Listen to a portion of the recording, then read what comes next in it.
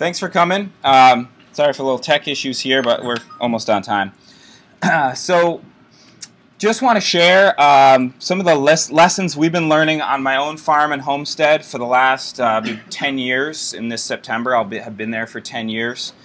So the system is still relatively new, but we've actually figured out quite a number of strategies and solutions that we're working with.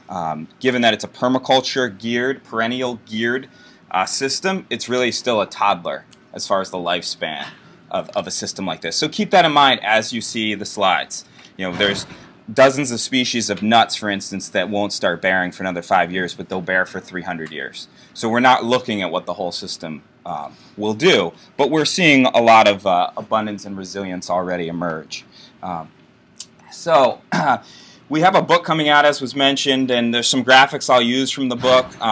This one is a good overview of what we're trying to set up and how we think about the work that we're doing. So we see our site here in the top center as part of a few other components where we interact with culture and help build culture. Where culture is built upon these units of the homestead, of the family, of landscapes throughout the world, and we produce yields, seen over here, and we need inputs to produce those yields. Now, ideally, we're producing the maximum amount of value for the minimum amount of input across time. Could you actually close that door? Thank you. So, just brief context. I want to start in the beginning, what we're responding to. Why do we need resiliency? Of course, we're probably all pretty aware of that, but I want to just get us all on the same page. You wouldn't be here unless you weren't interested in seeing the challenges on the writing on the wall, so to speak. Then regeneration and resiliency solutions is the focus of this. Thanks. It will help me focus to have things kind of closed here. Is this in your book? This is, yes. But you'll see a variety of solutions I'll bring up in about 10 slides, which are part of 75 principles, strategies, solutions, which are in the book. And I'm just highlighting about 10 of them right now and showing examples of how those are applied. Okay, so what are we responding to? Well, if you can simplify it to this extent, a brief history of where we're at today. I like to think of it with these 4 slides. You know, most people on planet Earth pretty closely connected with their daily sustenance sources, with their resources. Unless you're in the, elite classes, you knew roughly where your food and most of your daily sustenance came from, your heat. We got the car in the suburbs. We got World War II and all of its technology. We got the suburbs, and what's next, right? We think this, for the most part, a lot of folks out there anyway, think this can go on forever. We know that the opposite is true, of course. This actually can't last for very long. You can't replace a society of producers with a society of consumers and have a steady state situation. So we can argue about all manner of things. Our politics, our religion can shade us in this color or that, but we can all agree that you just can't go down this road, this one-way street, for very long, right? It's too destructive to kind of have the situation we've set up today. Anyone know where this is? It could be China. Yeah, they're going to start in on this if they haven't already. Tar sands in Alberta, right? So continental scale, oil age part 2, the part that's really going to hurt, right? The oil age we've had so far, I like to think of as the green. That's the LEED certified part of the oil age, right? Because it was already oil. The earth already made it into liquid for us. We just had to drill down and pump it up. Or sometimes it even came up on its own. Now we have to wring it from rock, right? Because we've scavenged all the easy resources that were roughly close to the surface, and now we're just going down and down and down. Of course, the Earth had to cool for billions of years, and these toxins had to be locked away for life to really flourish the way it has, and now we're digging this back up. So I'll talk about the toxicity piece, but to me that's actually becoming the biggest challenge, is the toxicity that this all brings about. Whether it's oil or natural gas, if we don't change 180 degrees from where we're headed right now, right? You don't change direction, you get where you're going, right? That old adage. We will frack out all. Hopefully, there's not much gas there, but we're going to frack it all out unless some major revolution happens, we're going to drill and pull this all to the surface. Right, we're right here, so we're 5 events in 400,000 years. This is we're starting to get beyond in terms of carbon and climate change. We all already know this, but this is what it looks like, right? The zone, climate zone maps moving north. So that brings up a lot of challenges, but a lot of solutions too. And in permaculture and resilience in general, right, it's our job to turn problems into solutions. We have to make this phenomenon right here a solution. And really not spend so much time focusing on the problems of it. I mean, yeah, it's problematic, and it's happening more and more rapidly. I mean, we're going, if we need to be at 350 according to Bill McKibben, well, where are we going? We're not going, you know, this is real hopeful. If you literally take China, India, and tar sands out of the equation and enlighten Barack Obama and everyone else, you might get there, right? But where we're going is here, right? So we have to plan on, you know, this might actually be plan A, not plan B. This really is all likelihood plan B. But even if you think, well, we're going to turn this ship around, we still need to think about plan B as people that are interested in resiliency. So what does the world look like if we're at 900 or 1,000 parts per million of carbon? You know, what kinds of resiliency do we need in our systems? How robust do our systems need to be? What does that look like? Of course, we need the most robust systems ever devised to deal with these challenges, right? You don't need to read the title of any of these graphs to get the picture, right? We're here. This can't last very long. What's it look like? Well, usually, of course, it looks like recorrection. Maybe it could look like the horizontal curve. You look on the news and think it's going to look like this, right? So, disaster or opportunity. Again, opportunities where we have to probably put about 95 to 99% of our energy. I would posit anyway. So for us, that means not getting involved in politics, even though that's great, and I'm glad there's people fighting the trenches out there. For us, me personally, it means changing my landscape to be as solution-oriented as possible, to be as much a part of the solution as little a part of the problem as possible, and to deal with these changes as they're coming, not to kind of hope that, I do hope things will shift, but to also plan on them not changing globally and getting potentially much worse. So we look around the world at similar climates to draw solutions out. So this line represents climate analogs to Vermont and New England, right? It's not a line of latitude, even though people say, oh, go along the 40th parallel. Well, things like the Gulf Stream make that not true. You know, you go along the 40th parallel, you're in Spain and you're growing olives. You're not doing what we have to do here. You're in very cold parts of the world. You're in Northern Europe, you know, Central Asia and Northeastern Asia, right? So Korea, China, Northern China, Mongolia, a good chunk of Russia, which fortunately has one of the most developed pharmacopoeias in the world. They've been very close with plants for a very long time and on very scientific levels. And far Northern Europe is the climate analog to us. We're a very, very cold place as far as where people inhabit the world. But luckily, in large part because of that and because of the way water is distributed across the year and how even its distribution is, we are one of the most resiliency-tending landscapes on the planet.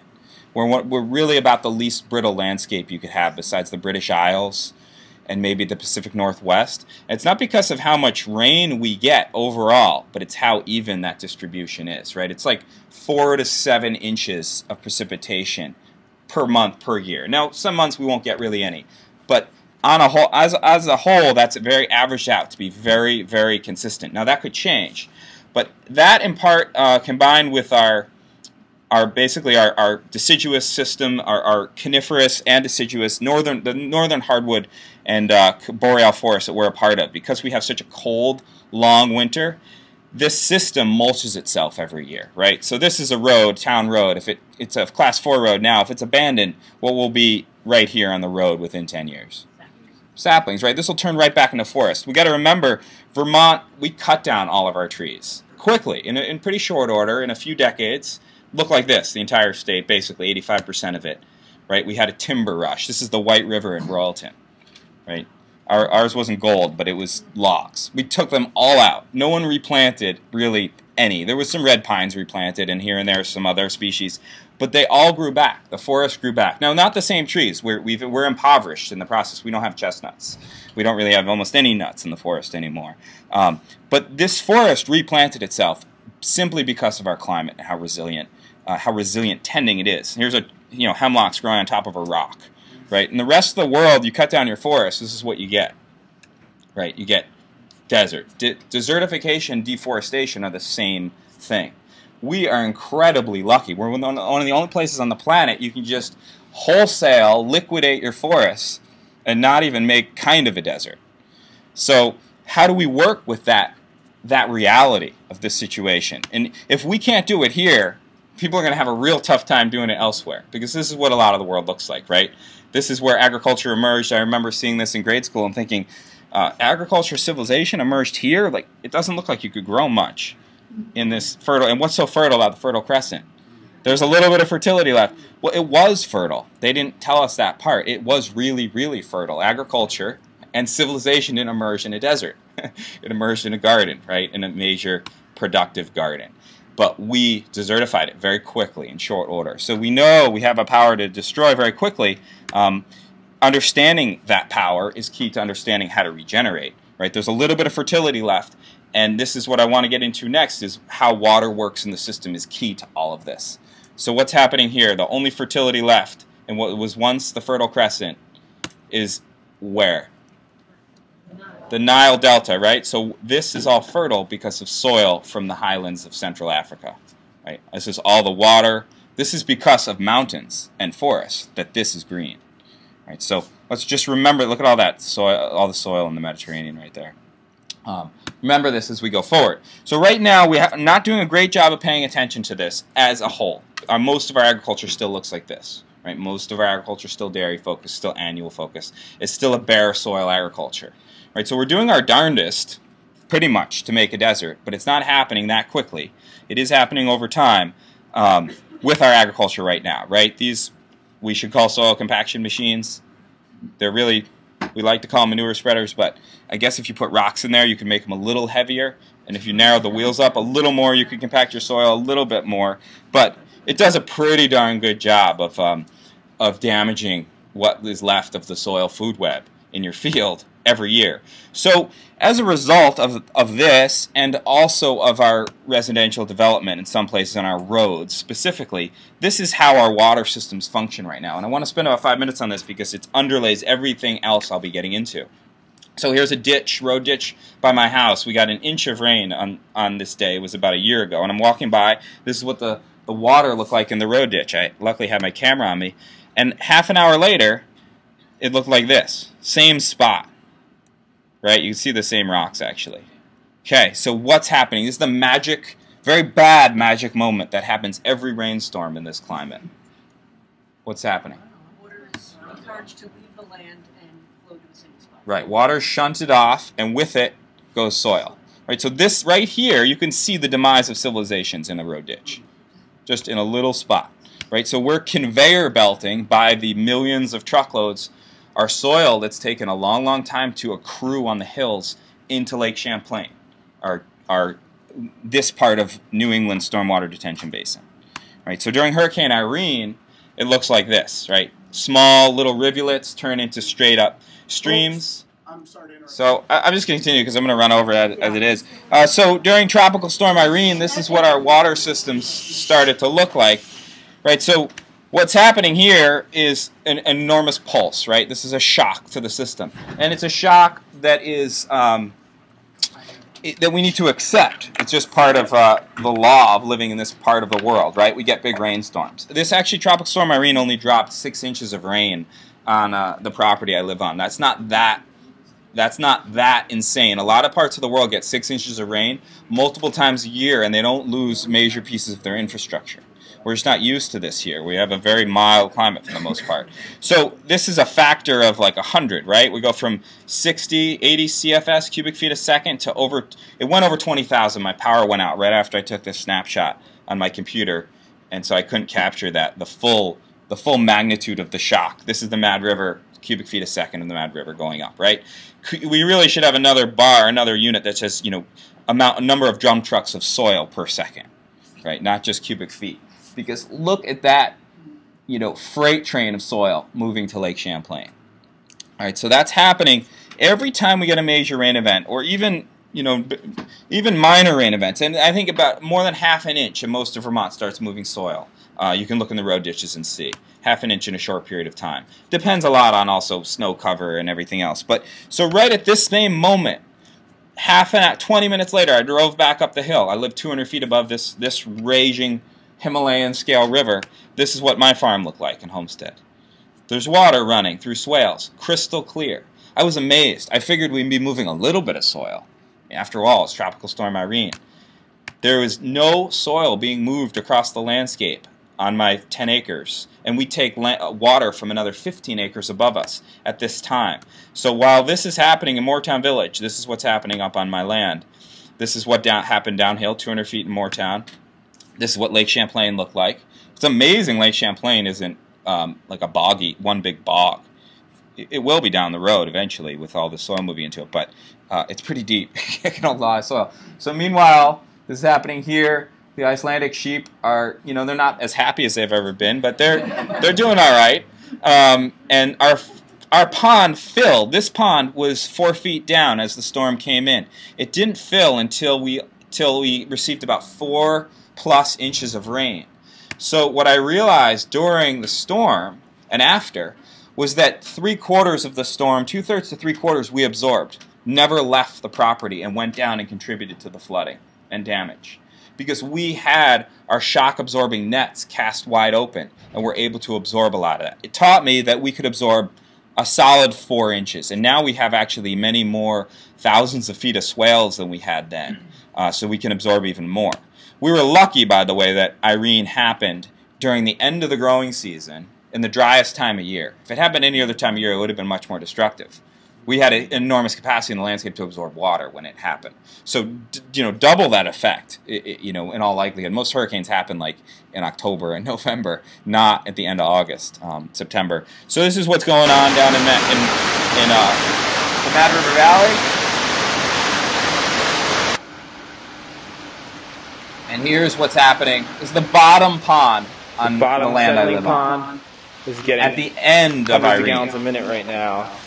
And you can see about 5 inches of rain in Hurricane Irene. I'll narrate it, but you can and there's see no silt in it. Through down 4 feet. It's totally clear water. And the water that's coming into this is rushing in at probably 20 to 50 gallons a minute. Of water so this is the litmus test for us so far. We spend hours on this in workshops just focused on this. I want to keep moving, but it's the basis of of everything else I'm saying to you today. At least on the biological end. So here's what these systems can look like, right? Here's systems that don't move soil, don't move water, don't convey it rapidly across the landscape. This doesn't happen to be the United States. Anyone know where this might be? This could be Northern Europe. Yep. This actually happens to be in the north end of the South Island in New Zealand. But it could be in not the U.S. for the most part. But this is a very productive commercial farm. But it's not a simplified ecosystem, right? There's hedgerows running across the contour, so water has to slow, spread, and sink out. You have microclimate effects being created by all of the vertical structure, and you have major cropping of hops and kiwis and a dozen types of fruits going on within these cells, and then the actual hedgerows themselves that form the walls of the cells are productive as well. They also have a yield, a fruit and nut yield. And look at this in contrast to what most of New Zealand looks like, which is two-dimensional agriculture, right, across the way here, which actually, in other talks I get into, but I don't have time today, is becoming a desert quickly. New Zealand, I was amazed to see what is a brittle landscape becoming very brittle very quickly. I was there in the spring, and major drainages were already dry, stopped running, because it's been so deforested in the last 50 years and oversheeped. This is also what productive farm systems can look like, right? This actually is a farm. This isn't a planted nuttery, but it was planted by our great-grandparents, right? You can't get this in one generation. So this kind of system doesn't require any tillage, any inputs really. It fertilizes itself. It's very resistant to shocks to the system like flood, like major rain events, and like drought. because the roots go deep and it's protecting itself from the sky. So it's protected from drying and also protected from flooding. Right? Very robust type of system when we work with trees. And we look around the world and we see annual systems, and I can't believe I only learned this in the last few years because I've been annual gardening for longer than that, but I realized that anywhere in the world where annual agriculture has been conducted for more than a few hundred years, or isn't incredibly biointensive, like Parisian gardener style, where it's really an extensive agriculture and it's on a sloping lands, this is what it looks like. Right? It's in Southeast Asia. They've had 4,000 year and running annual agriculture, where the same plot of land is in production for literally thousands of years and can still produce year after year. So it's based in slowing, spreading, and sinking water. Right? So this is rice paddies in northern Japan. You can see the rice planted here in some of these paddies.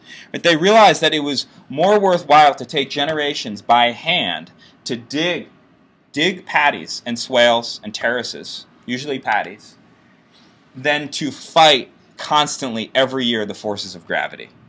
Right? It's like rust never sleeps, gravity never sleeps, right? Constant work. So they realized it was actually less work and more successful to shape the land to a more optimal situation for performing annual agriculture, even in very steep places, and not just in the tropics. I'd always thought, well, this is great, stupendous, example of a permanent presence of humanity in a durable way, and I thought it was only in warm places. And I saw this photo a few years ago, or 4 now, and it made me think, well, this could be Vermont. We don't have landscapes that look like this. I want to start a nonprofit called Terrace Vermont. Right? Because if we intend to stay here and we still want to grow a lot of annuals, well, we can look to see what our brothers and sisters around the world did to stay and to hold their soil and water and nutrients on a slope. But we don't have those reference points. We haven't been here long enough, I think, is the main reason. And when we did let all of our soil and water run downhill in the 1800s with the sheep craze, we could then leave. And then the Industrial Revolution caught us on the way down. Right? All of a sudden, we didn't need the land base for sustenance. So it's been a perfect storm of allowing us not to realize that we haven't created a system that quite works so well. So if we think of these references, like I pointed out, the climate analogs, we start to see some of the patterns that's happening in my own farm in Moortown. Now, I never intended it to look like Japan or anywhere else in the world. I haven't even been to Japan. I was going to go to northern Japan to see some of these systems before Fukushima, and then I haven't gone because of that.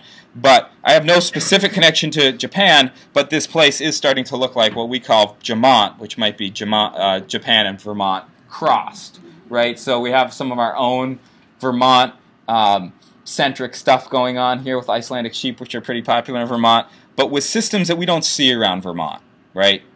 And again, this isn't because we're trying to make it look like any specific place in the world. I don't think the full solution spectrum has been developed anywhere, but there are examples. So one principle here that you'll see throughout these slides is resiliency defined as diversity times redundancy times connectivity times manageability.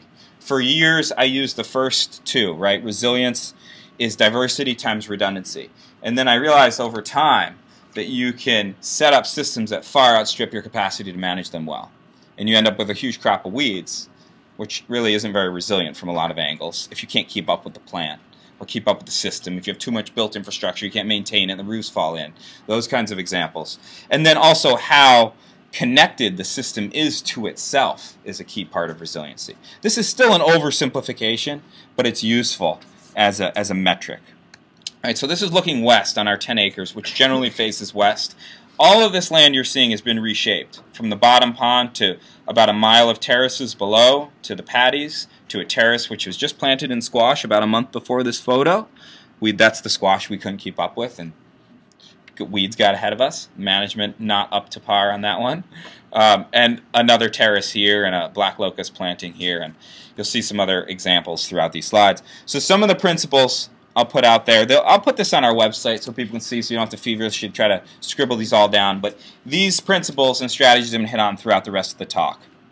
All right, it's not worth reading through at this moment. You'll get to see them. So, okay, so this is an explanation of the photo you just saw before. Makes it a lot clearer to see what's going on. In a tour, and we do a lot of property tours, you can really see what's happening, but a slide shows a poor substitute.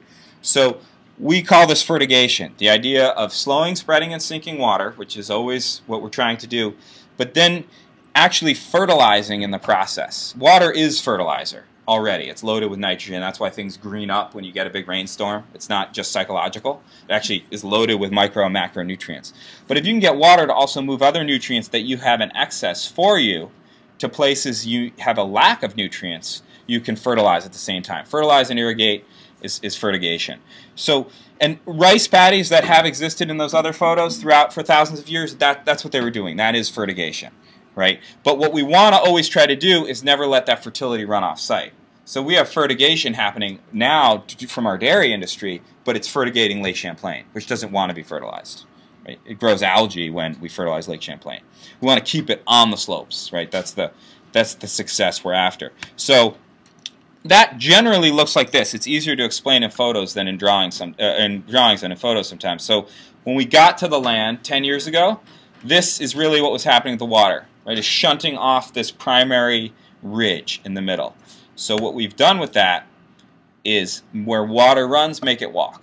Right? So now a raindrop that lands up here on top of the property used to run straight downhill like a skier would on low-angle terrain, straight off the slope, 1,500 feet.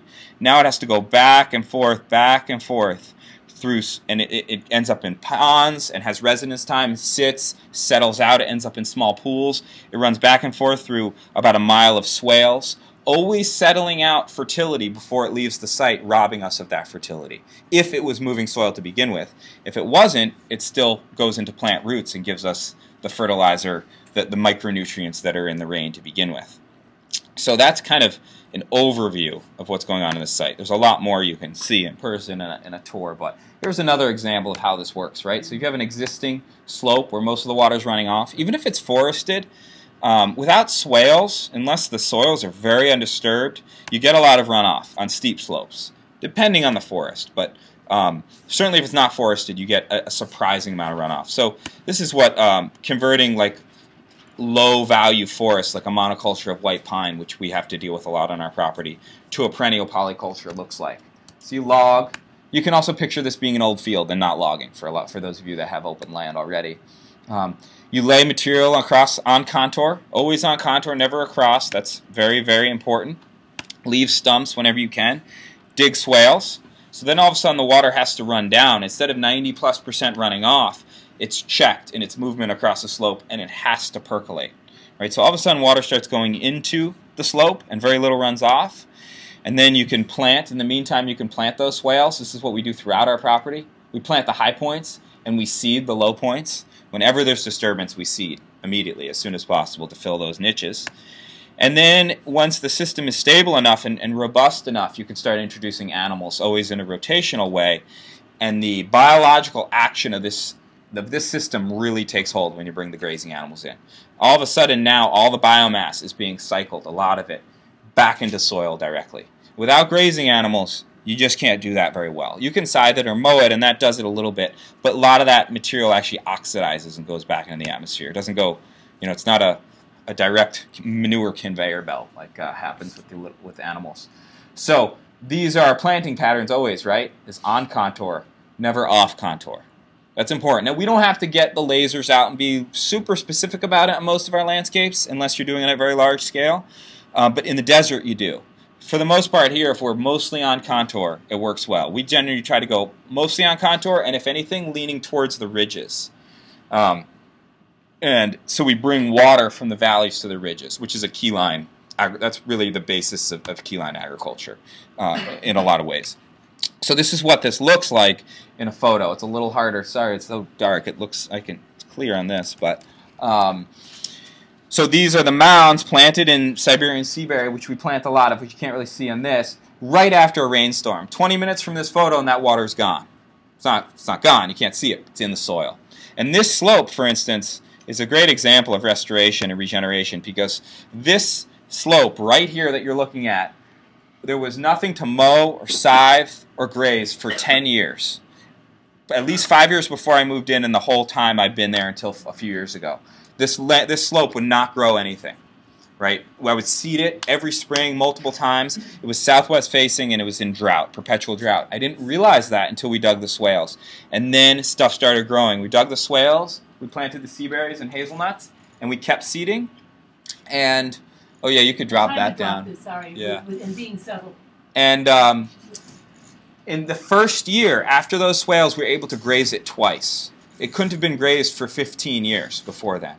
So that slowing, spreading, and sinking of water does incredible things, especially in drought-prone areas of land, which we do have in Vermont.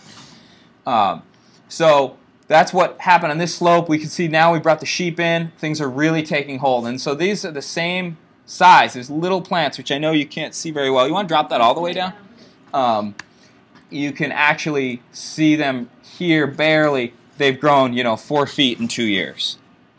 Okay, so now let's just look at some of the other strategies. This is a good example of aiming for complexity on the biological front and technological simplicity, right? So what's the technical piece here in this photo? The fencing, right? Which is still more technical than I like to get. I won't really think the system is very, very optimized until I don't have any fencing. At least not fencing that's alive. If it's living fencing, sure. And will I use fencing? Of course, I do. But I think of it as transitional.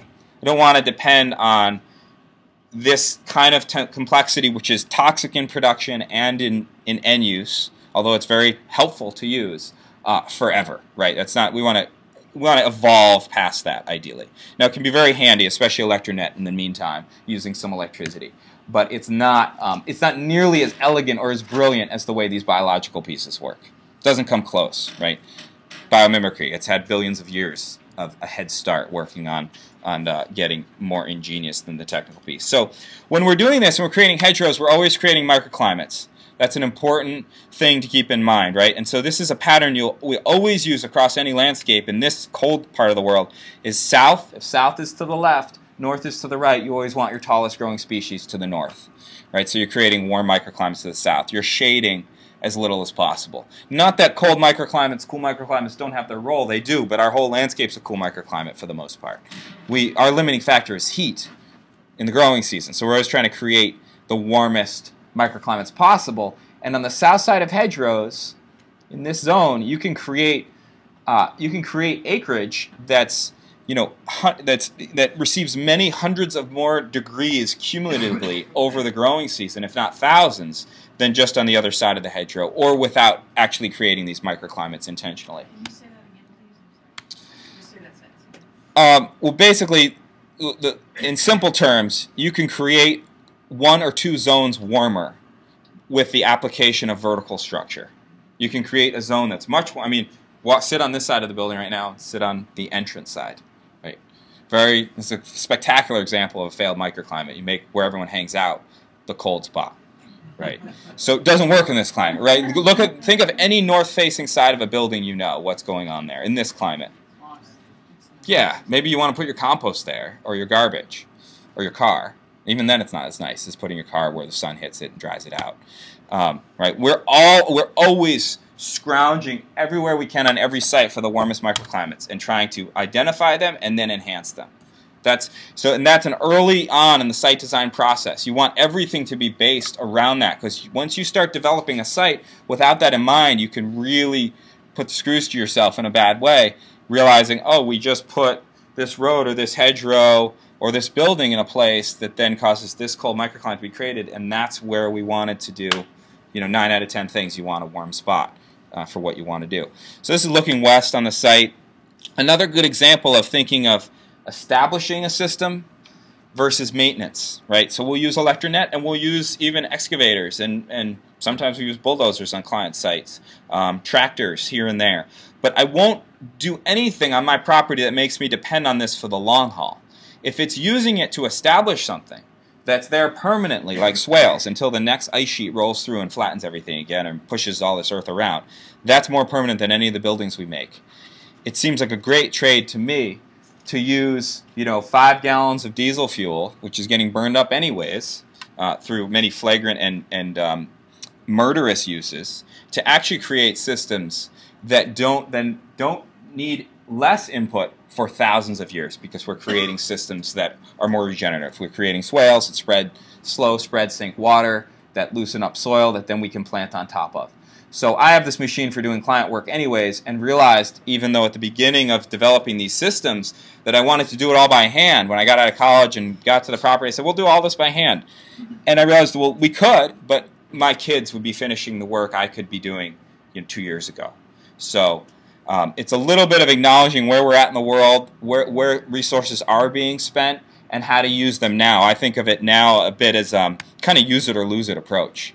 If I didn't use, and I just started dug my hand and didn't use a little bit of fossil fuel to create this system, really the only result I'd have is I wouldn't have these mechanisms on the farm, and that oil would have been, the U.S. military would have still kept using that oil that I didn't use.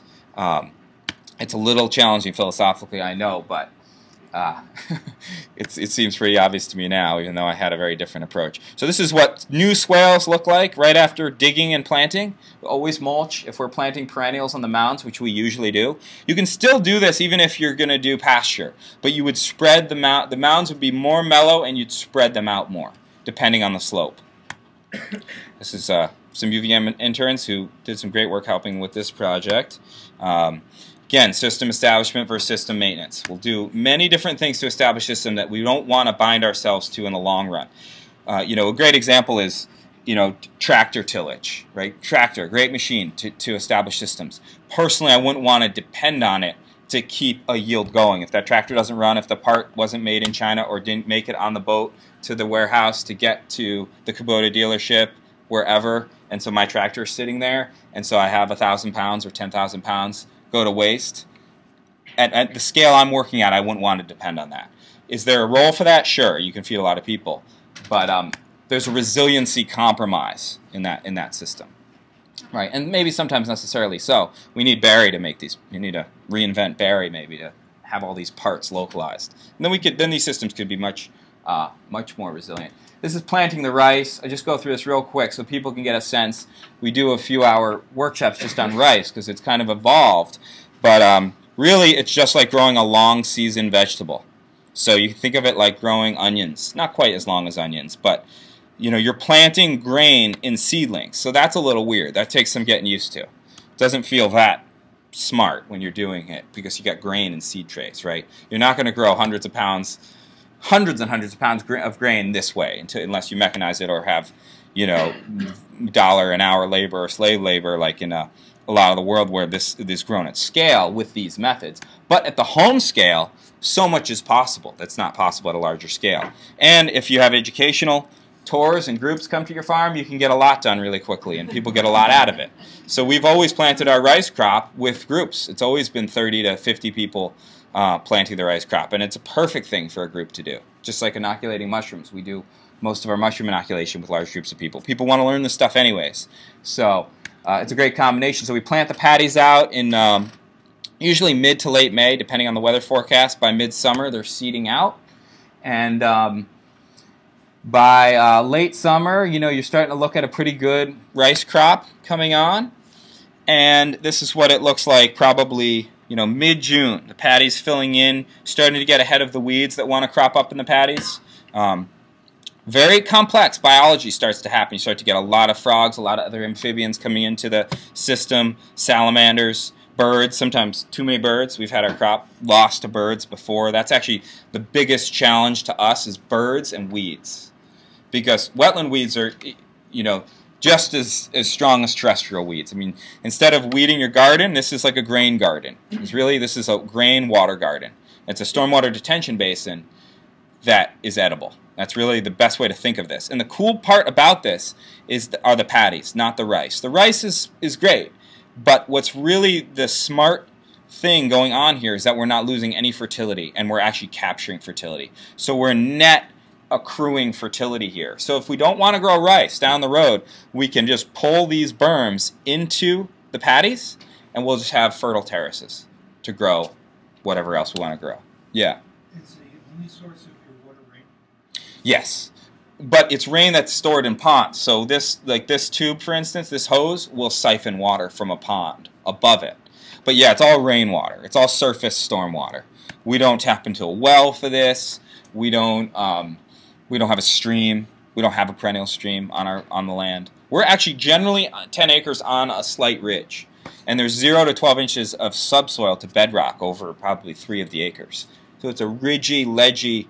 You know, it was a poor farmer that had their lot to farm that piece of land that we're on, and that's why I like it, because it's a good example of what most of the world is like. It's not a big, Vergennes loam, flat field. That's where it lets you do anything you want, really. You even abuse it year after year, and you'll still incredibly grow 7 feet of corn every year. It's amazing.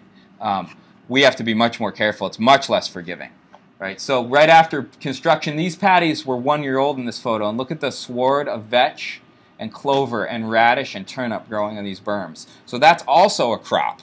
We pulled out hundreds of pounds of roots out of the berms. Whenever we excavate, we seed and large and en masse. I like to joke, a piece of heavy machinery should come with a bag of 20 species of seeds strapped to the side of it, because that machinery is going to blow holes in the ecosystem, which can actually be very regenerative, but only if the niches then are filled with beneficial species and not just left to run off into the rivers and have goldenrod come into it, and fern and bramble. This is what late summer looks like.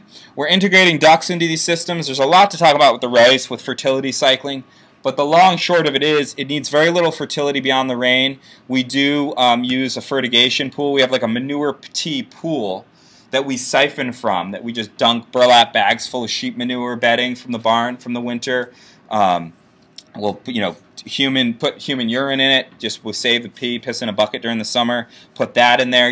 Basically make manure tea, and then feed the paddies with manure tea water, never to the point that they overflow. And then ducks, which have a very multi-thousand-year-old synergy with rice, we're experimenting with in the last few years to integrate into the system. It's tricky because, like with everything smart in land use and biology, it's all about timing. Right? If your ducks are just a little too big and the rice is just a little too small, the ducks will knock the rice right over.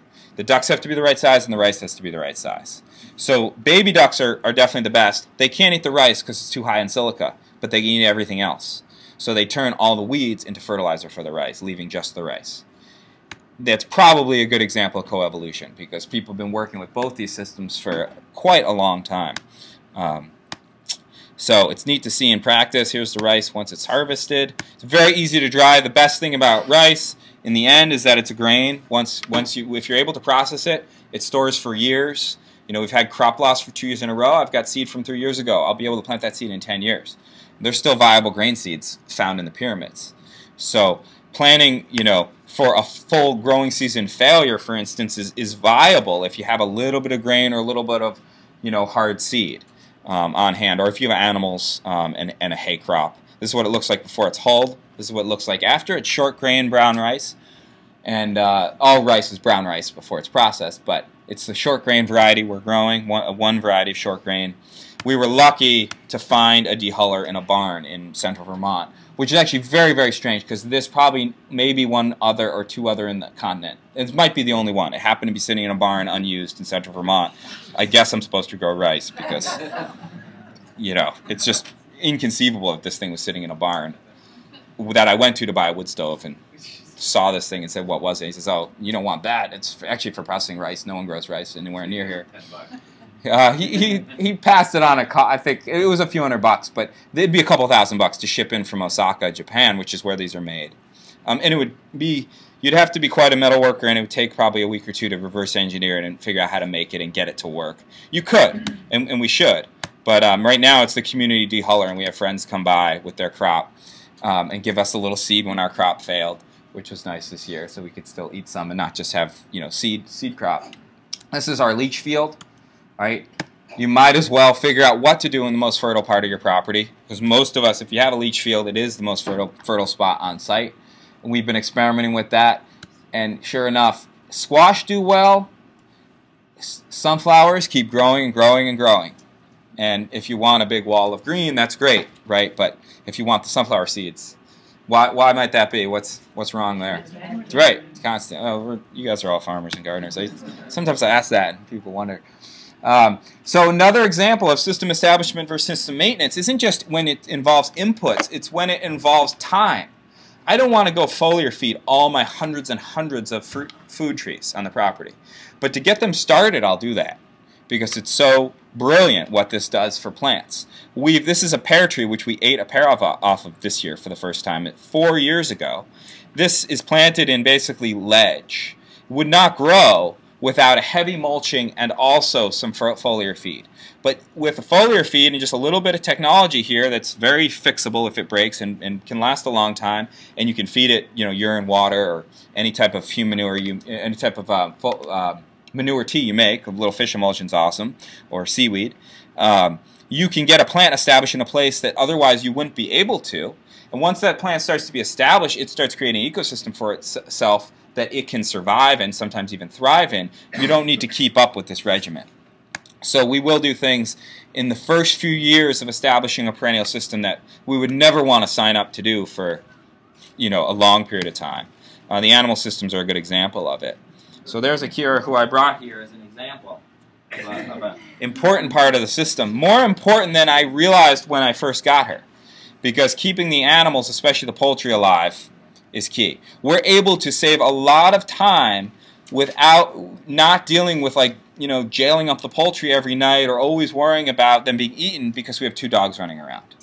So that's a nice example. They're really worth their feed, their input cost for that reason alone. Never mind, the joy factor, which is just through the roof.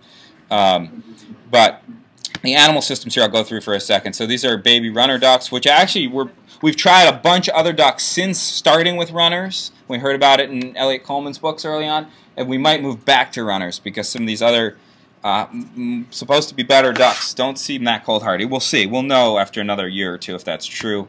We let the ducks free range and fence the gardens. And in general, we're moving away from fencing animals to fencing things that don't move, like gardens.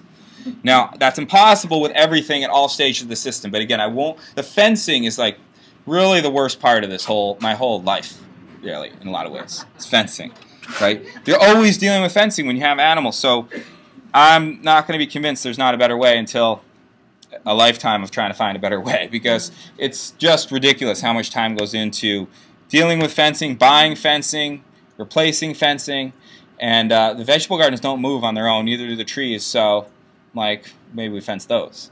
Or figure out the animal integration system such that ideally the animals don't damage your perennials too badly. And that can be worked out with the size of the perennials and the size of the animals. So there's a synergy possible there. We found that with ducks and chickens, not so much with sheep, especially with sheep with horns. Do your animals go off the property? No, but we don't free-range sheep. Sometimes we do, unintentionally. They generally stick around, but they eat all your 2-year, 3-year-old fruit trees. At least Icelandics do. Now, if we wave a magic wand, we'd have an ungulate that has a bill, if that's possible.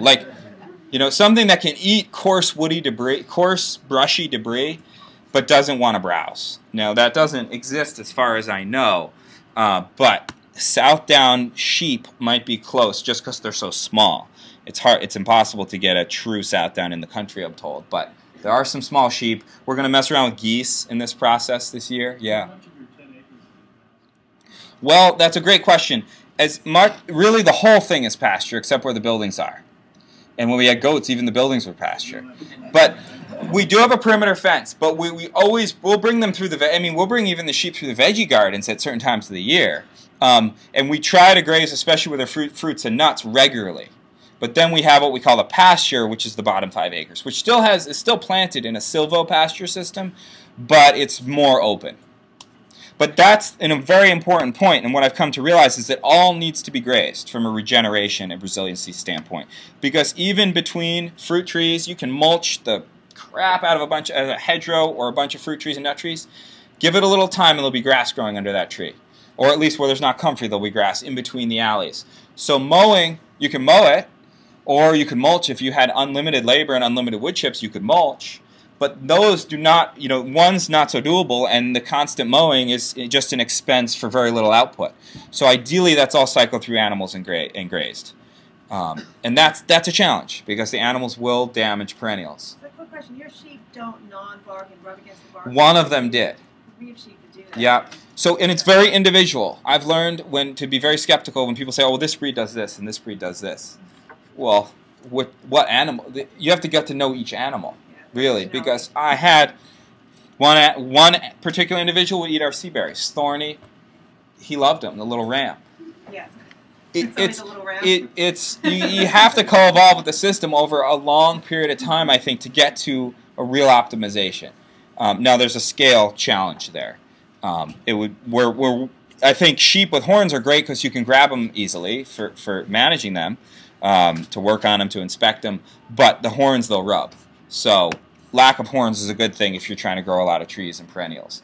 And growing a lot of perennials within pasture is a no-brainer. I mean, even if you're just a shepherd and you don't want to grow trees, you'll get better grass production with trees in your pasture.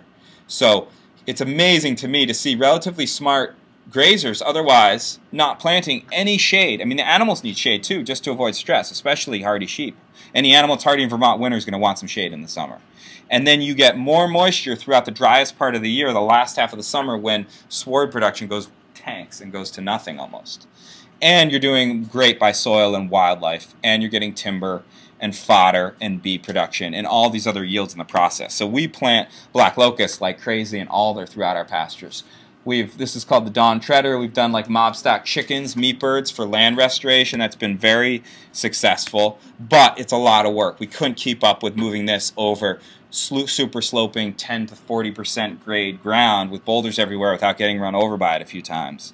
So, you know, if we had more time, this kind of mobile chicken coop thing would have maybe worked, but on land like ours, like most of Vermont, you know, you better wear a helmet if you're going to haul this thing around, or have a few people. It's great in concept, and on a farmland, quote unquote, yeah, Joel Salatin makes tons of sense, do all that stuff. But if you have what's most of Vermont, you just can't do it unless you have an excavator, mini excavator haul the thing around if you have a lot of chickens. Or draft horses maybe. We're always spreading dozens of species of seed, sometimes azomite and green sand, another great example of establishing systems versus maintaining them. I don't plan to buy any green sand or azomite in 10 years, and I don't. When I've got a vegetable garden, after something has that material put into it, we never put it in again because we're keeping our soil as much as possible. But to establish, it seems great for remineralization and the health aspects of what's in the plant, the nutrient density pieces, and the soil food web pieces as well. One aspect we've experimented with now twice and are becoming very enamored of for basically regenerating very, very poor old abandoned field, which is what we have a lot to work with, and there's millions of acres of this stuff in New England, is fire. And it's hard to actually get any piece of Vermont to catch on fire. It's only a very small part of the year when it's doable, and even then it might require some propane. But just in the spring, most years we'll have the right days when the wind's down. If you do it carefully, you can actually burn, kind of suboptimal biomass that's squelching out a lot of new growth. Things like fern and brambles and goldenrod leaves to clear germination beds that you then seed immediately and bump up the pH to get very vigorous growth. So this is what this looked like in the spring, 2 springs ago. This is what it looked like a month after the fire. The goldenrod and some rushes and some brambles came back through. Then we side them once because it didn't tax all their energy. But look at what coming up with the understory. You see there's a clover understory coming up under these brambles and kind of suboptimal pasture in this photo. Fertilized and given a seed bed, given a start by the fire. And then come like early summer, it started to look like this. Come late summer, it looked like this. That's vetch up to my belly button. Growing up clover, turnip, radish. There's almost no brambles in here or fern. It's almost all soil-building, nitrogen-fixing plants, dynamic accumulating plants, and plants that are good for grazing animals.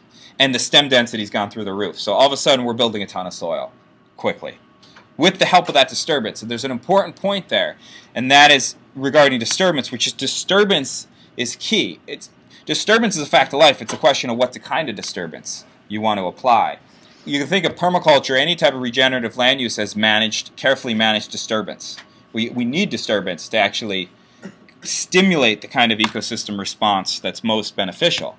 But it's a question of what kind of disturbance and what happens after the disturbance. So seeding after fire, for instance. If you're just going to burn or you're just going to use excavators and not seed after, better just leave it alone. But if you're going to seed after, much better to get in there and do some healing work, you know, one-on-one with the system. So once we've brought the animals into the system, about halfway through how long I've been there, so I've been there, let's say, almost 10 years. Animals now, grazing animals and ducks for 3 to 5 years, depending on the animal. And the system is really starting to take off now. The abundance and kind of the lushness of the land, the amount of life coming out of the land has really gone up now that we're able to get animals on it. And if I had known better, I would have gotten grazing animals on there sooner, for sure. It's just incredible. But they have to be managed very carefully, or they can start tipping the scales and they can start to be degenerative. Just like fire, just like water, just like heavy machinery, animals can be regenerative or they can be degenerative. It's all about their timing and their application and their densities and their connectivity, you know, their association with other things. So there's a good example of the resiliency metric there. This sheep we sold and went to a place that didn't have chickens, and she died of fly strike a month later.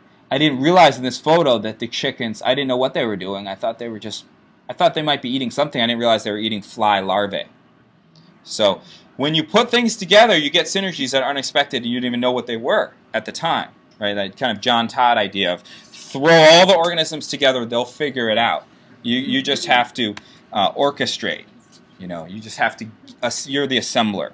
It's far more complex and full of intelligence than we can actually realize.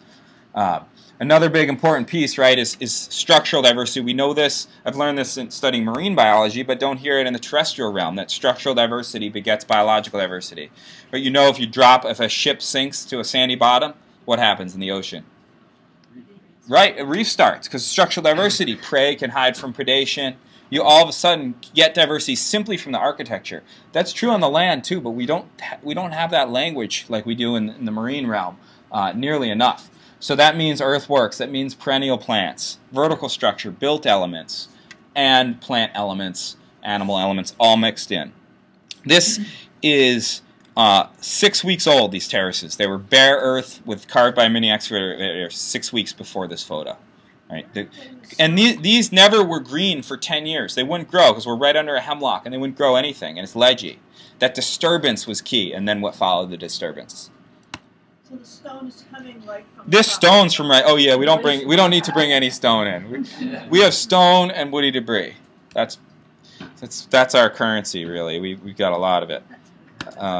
So we need to figure out how to put it to work. Bees, what a great example of maximizing outputs for minimizing inputs, right? They're out there working, hopefully, if they're healthy, every day of the summer, doing an amazing amount of work, distilling value from the landscape at large. We need to get a lot better with bees, personally, and I think as a society as well, and pollinators in general. Just incredible. So this is what a pond berm looks like a month after digging and establishing a pond berm, a dam of a pond, right? So this is classically when you have a problem. We have the opposite of a problem here. We have soil building happening quickly. It's pure clover and vetch coming up because we've had that seed bed. If there's, you know, really just 1 or 2 points that I want you to leave here today with, it's that disturbance mechanism piece and the water, slow it, spread it, sink it piece. It's just so important. And sometimes to get the kind of ecosystem going that's most optimal, that's most soil productive, that's most food and medicinal productive, and best for the climate and wildlife, takes disturbance. It's not just what we got. If what we got was pristine, that might be true. But it's already been bulldozed and cut over and toxified via acid rain and mercury in the rain. You know, it's already all touched, and we have to remember that. So to leave something alone as a healing mechanism is be like leaving a victim, you know, someone who's a victim of something, saying, "Oh, you know, just fix yourself." You know, we don't want to help you out. It's the same analogy. We're always planting trees, perennials. We have probably planted about 2,500 trees on 10 acres, and I think we could plant another 10,000 before we're really like full in space-wise. Now I know that's kind of crazy because it's like trees take up so much room, but when you plant hedgerows, You can plant black locust every 8 inches, and you'll have a crop of fence posts in 6 to 8 years. And that can eat up, that can be, you know, thousands of trees on a small amount of space. So when you think of trees as a cropping system, beyond just the way we see trees in our suburban landscape, or most of our farm landscapes, our woodlands, you start to realize that you need to be your own nursery, or you're not going to be able to afford to buy thousands of trees. And luckily, being your own nursery is easy. We make our own apples every year for very low cost, because we have enough apples now to service our own sign wood production, our own cuttings. Apples are, I think they're really going to be this culture's one of our totem trees. If we're here in another 100 or 500 years, this is like our coconut to some extent. Maybe not quite as great as a coconut it was for the Polynesians, or still is, but pretty amazing just for the sheer diversity of what you can produce from apples and how reliable they are. And we had a great apple year a few years ago, and I saw apples in the woods above my house, like zone 2. I walked this area 100 times. It's like literally 100 feet from where I sleep. Like, who dropped apples in here? Like, someone throw apples into my property? There was an apple tree there, about this big, stuck up in the canopy. Never noticed it. It made apples. The thing was half dead for 20 years, totally shaded, producing fruit, in the woods. So I grafted another 50 apples that year, just knowing, wow, it's really a powerful tree. But it is subject to the late frost, like we saw this year. It used to be easier to talk up apples until last spring and last year. No wild apples anywhere around me in my neighborhood. Trees that always produced. So there's a lack of resiliency in tree crops from a flowering perspective. There's a great amount of climate resiliency elsewise, but not from, all you have to do is have 31 degrees and flowers toast. If flowers toast, the fruit's gone. Wait another year. So that's why you need many eggs in your basket. Hazelnut flowers are hardy to what temperature? 10 degrees, right? We had a lot of hazelnuts last year. So diversity, diversity, and then more diversity. It's always a backdrop principle and strategy. Here's our hazelnut crop 2 years ago, and they've only been in the ground for 3 years now, or 4. Bur oak is a very fast-growing nut. It's already starting to want to produce acorns. But it gives me hope that I think it will be something we don't have to wait a very long time for. We're growing a lot of stuff that literally was on the property that would be easily viewed as a weed, and a lot of farms we just cut down. Anyone know what these are? Hawthorn, right? So super medicinal. I didn't realize how medicinal it was even when I was making medicine out of it at this point, until I started hanging out with a great herbalist and naturopath who has made me realize just how central of a medicine tree this is. I mean, this is one of the most important medicine trees for many cultures throughout the world. And they grow like weeds in parts of Vermont. So we actually have a hawthorn orchard that got planted for us in the last 10 years, which we never planted. I never realized. They're there. We can mulch them a little, let them grow, encourage them, and have a super medicinal farm crop as a result. We have found that pears graft onto them, so you can make a deer-proof pear tree by grafting hawthorn above browse line. That works well. I told somebody that, and they said, no, you can't. Yeah, well, there's the proofs in the pudding, right? I wouldn't have believed it either unless, I got to see it.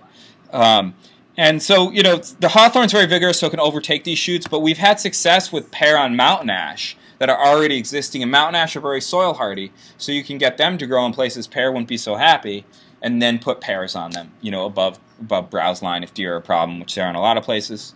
Woody debris, of course, we have more wood than we do soil. So how do we make woody debris? Lignin, cellulose, our soil, essentially our currency, our growing medium. Well, fungi allow us to do that, right? Wood is soil to fungi. So we can take wood that either we're thinning from a silvicultural perspective, or pollarding. We're always pollarding red maple, cutting it about 6 feet up. And then when we have groups come, is a great opportunity to drill and plug with shiitake, and then we get these kinds of flushes. Nutrient dense, 30% protein, very potent anti-cancer crop, not plant, but super medicinal. It's important, I think ever important, that we get these things in our diet and kind of have a piece of the fungi world connected with ourselves, with what we're putting into our water, our food, or what we call food, and our air increasingly every day. And the great thing is they're very passively produced. Right? We can dry them with no technology except for a screen. And they actually are improved. They go up in vitamin D versus degraded. A lot of plant crops are degraded if you dry in the sun. So especially if you do gills up, apparently, vitamin D goes through the roof. So transforming dead matter into living, it's always primary strategy. Right? It's always what we're trying to do. Bedrock is the ultimate resource. There's plenty of it. Things like fungi mine that bedrock. Mycelium actually can turn that mineralogical resource into complex biology. Swine caps we've had good results with over time. We used to get tons of them, and then we didn't keep up with the massive amount of mulching we were doing early on in the system, which was totally worthwhile, but we haven't been able to keep up with it, and then the wine cap Stropharia flushes started to kind of tone back. But a great example of many yields from just throwing things together. I didn't know what these species were at first. I was walking around, and my friend, who's a good mushroom head, saw these. He's like, "Why aren't you eating your wine caps? What are you doing with letting all these mushrooms go by?" And it was 2 years after planting. I said, "Those are edible?" And he's like, "Yeah, how'd you get so many?" And what I didn't know, but it must have been from root dipping our plants in a whole mix of mycorrhizal and other fungi, beneficial bacteria, natural rooting hormones. So always root dip your bare root plants, because then you're inoculating your soil, and you might get a lot of mushrooms out of it to boot. And that's why I like to say, even if you go plant 1,000 trees or 100 and none of them live, if you plant them well with root dips and a little bit of amendments, you're just improving your site anyways. Even if they all died, you're opening up the soil, putting good stuff in it, closing it back again. So, and they usually most of them live anyways, even with some neglect, if you're planting the right species. We've got an oyster from poplar. And that's a great way of adding value, right? Poplar's pretty low-value wood for most uses, for almost any use. But you can turn it into very high-value golden oyster, other oyster. We once got morels 1 year. They didn't come back. But, you know, it was worth trying. We made a bonfire in the woods and seeded them, and they came up. And we're like, well, we're going to farm morels. This is a great business model. They didn't want to come back. Some things are not that easy. So, I mean, that's a creature, right? That's like a living being. Probably has a brain. We just don't know where it is, right? So they're not easily worked with just like that. Of course, we'll just end on some heat notes here, because we're talking about keeping ourselves fed on some and building soil on some of these former slides, but keeping ourselves warm in this climate takes a lot more energy than staying fed, right? Your basal metabolism only uses about 1/8 to 1/20th or less if you live in a really inefficient home, as your house does to stay warm and have your pipes freeze, right? Could you eat all this wood? Right, that's a lot of material. When you carry a load into your wood stove, think about eating that amount of food, right? So we need a lot more solar energy that falls on our site, needs to go to keep us warm than to feed us. So more acreage needs to be devoted to it. So fuel wood self-reliance is much more difficult to achieve for like the smallholder than it's easy to feed yourself if you just spend some time in the garden, like a lot of time, and you process, but a lot of time in September. You really don't need you don't need a fraction of an acre to do that if you build up your soils and you get good at it. But to stay warm is a lot more difficult, right? And so what we do is always work on the efficiency side first. Use as little as possible, right? Simplification of means, the first strategy. So we heat a small home on 1 to 1.5 quarts of wood. It's just insulated well, and we burn very well, and we dry the wood very well, and we construct our fires very carefully and manage them carefully. But it's not that hard to do with some mindfulness and some good technology. This wood stove is the most important piece of technology on the property, bar none. It's an airtight wood cook stove. Heats 1,500 square feet. We cook on it, we bake in it, we dry on it, and heats all of our hot water. It'll boil a 40-gallon tank if we don't take a bath for a couple days. So you have to bathe in the winter, or shower for a long time to keep that tank cool enough, which is a great problem to have in a cold climate. That's easy, okay. Or just run the hot water, right? Pour it in a bucket and pour it in your compost outside. It's easy to, you can always get rid of heat. So incredible. It's been blown me away after experimenting with appropriate technology for 15 years, doing diesel veggie oil work and all sorts of stuff. Most non-living technologies are always disappointing in the end, right? They never live up to their promises. They break sooner, or they need more parts, or they're more expensive. They don't quite work as well as they said, or you need a part, or they break. And this has worked much better than I expected or needed it to. It could work half as well and it'd still be totally worth it, and I'd love it.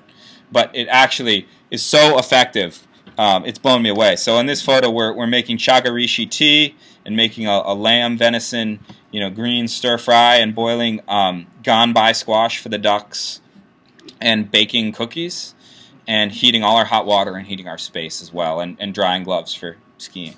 So multiple functions with single elements, right? Always looking what we're trying to do. Now a little much more higher technology, much more breakable, but so key. I recommend to folks they become chainsaw self-reliant. Because if you're bucking all your wood by hand, well, you won't have time to do a lot of other things. Could you do it? Yeah, you'd have to get crazy strong. But this is a major time saver. So right now you can buy all the parts you need and the equipment you need to run a chainsaw for 20 years, as long as you can get a little bit of gasoline with no global flow of parts. That whole vulnerable flow of parts could stop, and you can be out there bucking your wood and then going to help your neighbor buck saw it, because he's still working on one log when you've got your wood put up for the year. Just to mention, it's an important thing to think about. So, and if you make your own chain, it's much cheaper in the long run, and then you can be a resource for your community because you can make chains for others. You save a lot of money rather than buying chain. One of those examples of, spend some money up front or some resources up front that's going to save you so much in the long run. That's always what we're trying to do, because I look at it like we have abundance now. We have crazy abundance. I'll be surprised if we look back and we ever have a more abundant time than 2005 to 2013, somewhere in here. Maybe it'll last a bit longer. So utilize those resources. Leverage present-day resources for tomorrow. Leverage them now. I mean, I go into the co-op, go to the bulk department, I'm just blown away. It's like, what kind of quinoa do I want from South America? Like, what kind of nut from which continent do I feel like eating today? Leverage it for what it's worth. I want to make those options last a long ways into the future, because we won't be able to look back if we don't have those resources. Look back and wish we did won't do much good. So on the wood heating piece, we've just run some numbers, and the interesting thing is, even in a very efficient home, you use at least 8 times more energy to heat than to be fed. Heat than eat. And if you look at cords of wood, in most homes in Vermont, if they're going to heat just on wood, would be at least 6 cords a year. Most homes that say they heat with wood use some supplemental heat, and they use 4 to 6, 3 to 6. And this, over the year, you're moving between 12,000 and 72 or 96,000 pounds of wood, at least twice, if not more, right? So yeah, there's some comments on that on the right. But so once your system's set up, there's nothing you have to move around as much weight-wise as wood when everything's set up. Now, when things in system establishment, you're building buildings or moving or making swales, there's other things going on. But once it's all dialed in, you're always moving massive amounts of wood or stone for stone walls. So you want to dial that in.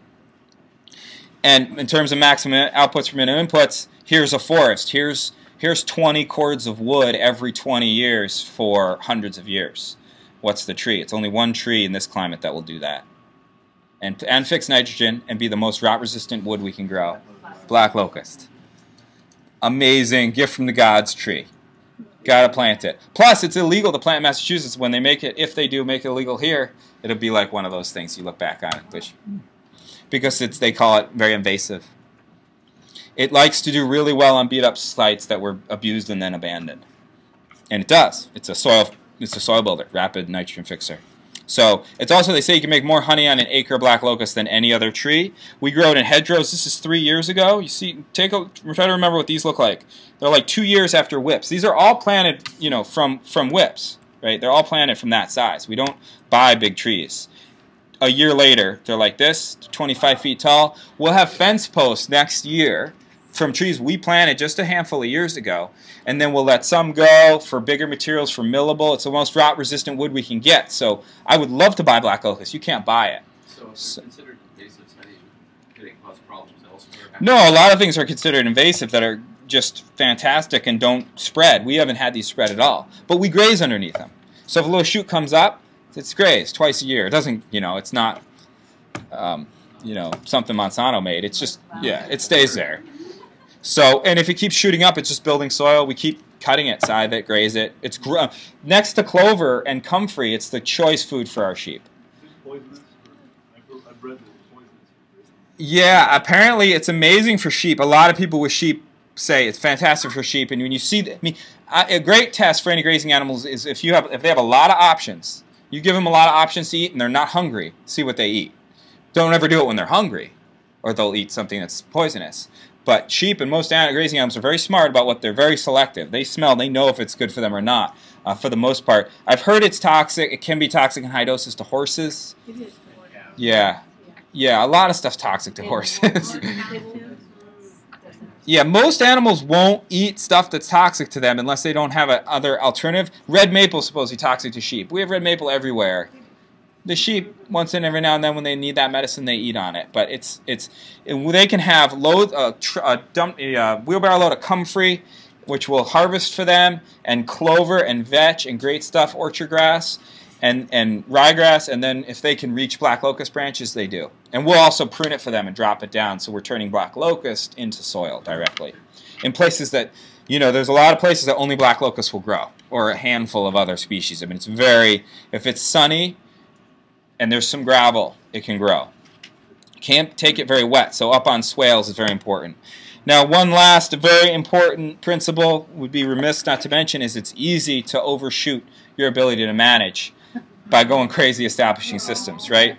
So this is just, I needed to do all this in 2 days in the summer last year. Well, that didn't happen. I mean, this list still probably has boxes that aren't checked off, right? That's just summer craziness, like get all this stuff done. And so people become the limiting factor, right? It's not really anything else. It's people. And that's great, because if we're going to have 8 billion or 9 billion people, let's make people a limiting factor. Let's figure out how to be useful, very useful. No better way than a regenerative, highly resilient, very intensive landscape. But keeping in mind that it's very easy to establish more systems than you actually have the capacity to manage.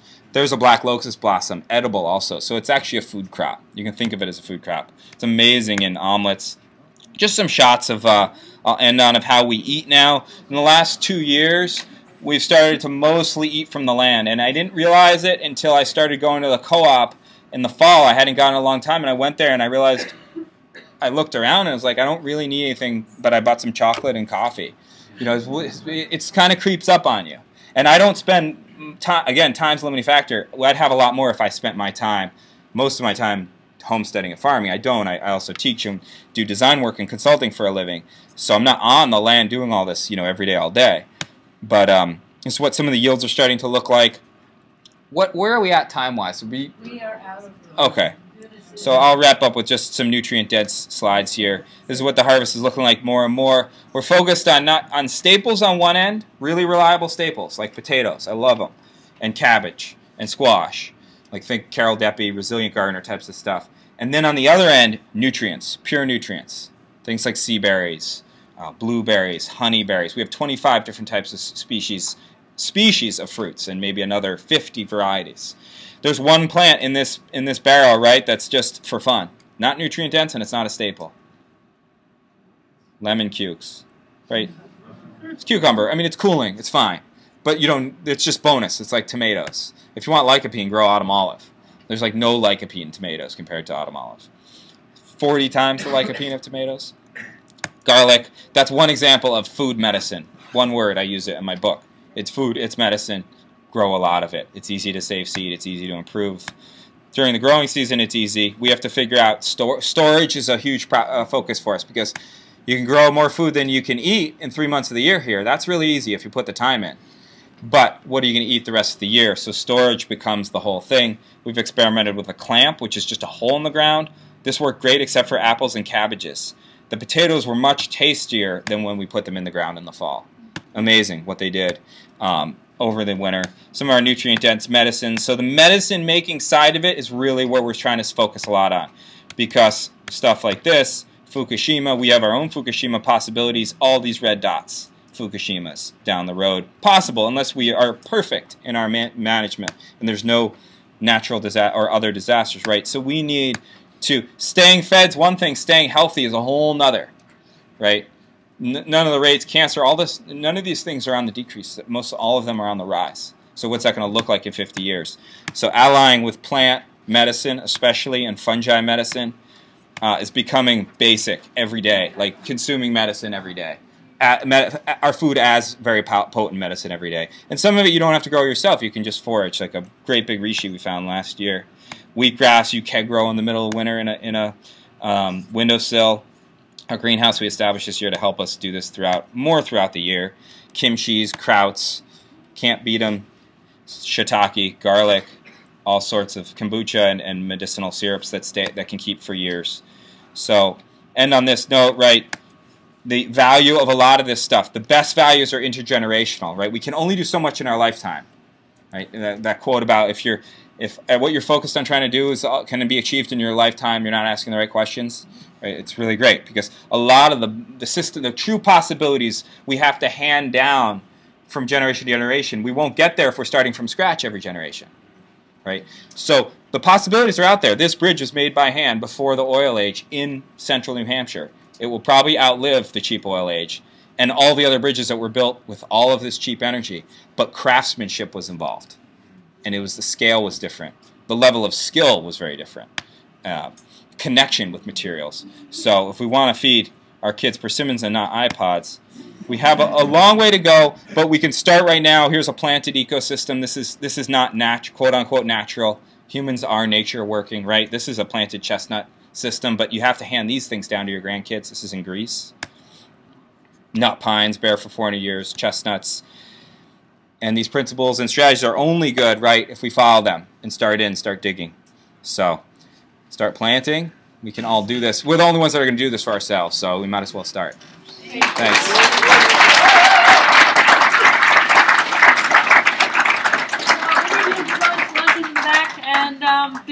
Please don't forget to fill out their evaluation. And just one quick announcement. For more information, this is the tip of the iceberg, obviously. Come out, see our farm, or take our permaculture course, or pass the word about it, or check out our book. There's a postcard about it for up here. Our book will be out in 2-3 months and gets into much more detail on all of these systems.